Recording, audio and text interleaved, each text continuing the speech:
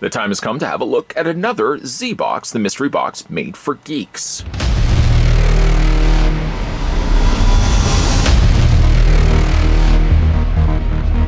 Apparently that's not even... And I have absolutely no idea what month this is for. With Canada Post and all the couriers kind of getting things messed up right now here in Canada, and ZBox arriving sort of near the end of last month. I want to speculate, and of course it's speculation only, that this is the box for November. I could very well still be surprised and it be October, and of course I could easily just go back onto the channel and figure out what was the last box that I had opened up. Maybe you guys can help me with that. Not that I'm going to be able to read it while I'm cutting this open. I guess I could have done this as a live stream, but in the meantime, I'm going to go ahead and get this opened up with assistance, par assistance, by my trusty knife, my reliable go-to comrade in life, Old Red. She's going to assist in getting this opened up.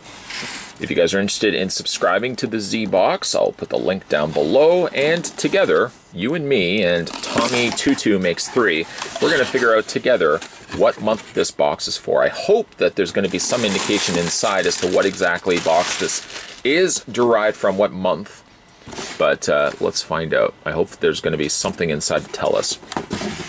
First thing we're going to have a look at is Lobster Johnson, the vinyl figure from Hellboy. This is from Pop Comics number 4. And there's all the figures that are in the Pop variety. There's Hellboy, there's Liz Sherman, Abe Sapien. There's also, of course, Lobster Johnson, Rasputin, and Queen of Blood. All from the Funko line, which I'm not, again, super crazy about Funkos. You know me. I know you. We know each other because kind of we've been doing this journey together for a very long time, coming up 10 years. Can you believe that? 10 years that this channel has been existing. It's not 100% true. I'm kind of distorting the facts a little bit. It's coming up in February. February 2019 will mark 10 years. Sit for a second and think about that. 10 years I've been doing this stuff. But you know me well enough to probably know that I'm not a big fan of Funko Pop vinyl figures, but this one does look pretty cool, and I think I like it because it's got the big, bright yellow eyes, sort of like bug eyes. So that's pretty cool. I'm going to put that over to the side. What else do we have in here? This is Dead Rising 4 from Capcom, and it says from Loot Crate.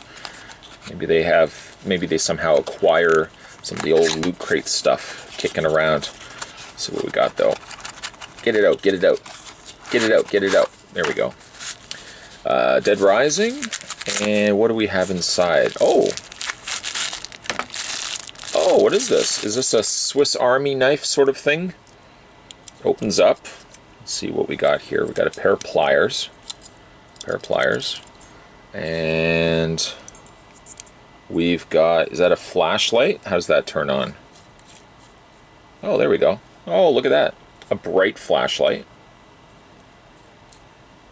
And what else? Any of these open up? I don't think they do. We got some screw bits. Got what looks to be a knife. Get my finger in there. I don't have my finger. Well, I have I have fingers. Let's grab this little tool here. It's got some nail clippers. Speaking of tools, this is tools that I use for clipping ties sometimes on figures that I have a look at. Just kind of fish all the stuff out here. Fish, fish, fish. We got a screwdriver.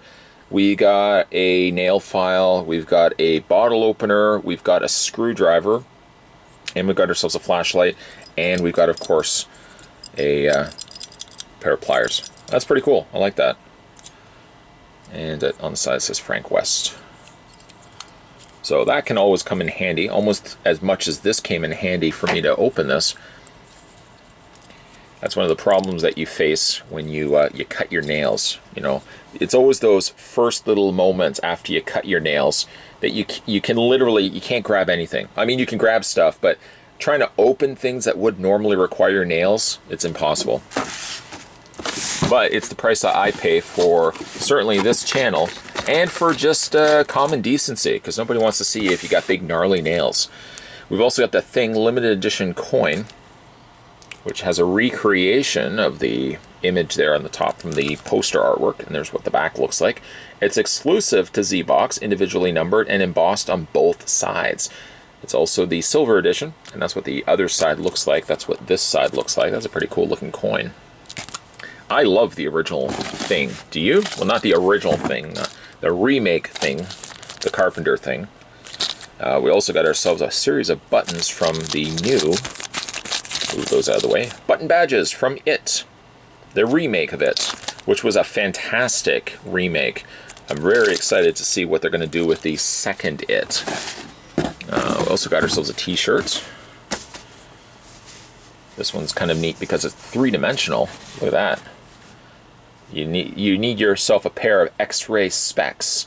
X-ray specs, I say, to be able to make that out. You could probably still see it. It says Universal Tales of Monster Terror.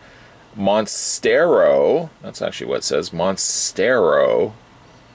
Monsterer. The Wolfman. Terror strikes in 3 dimensions.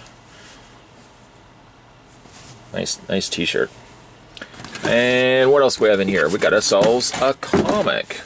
Stranger Things variant 1 of 4 from Dark Horse Comics. That is neat. Demogorgons all on the top there. Let's have a look at some of the artwork. Decent looking artwork.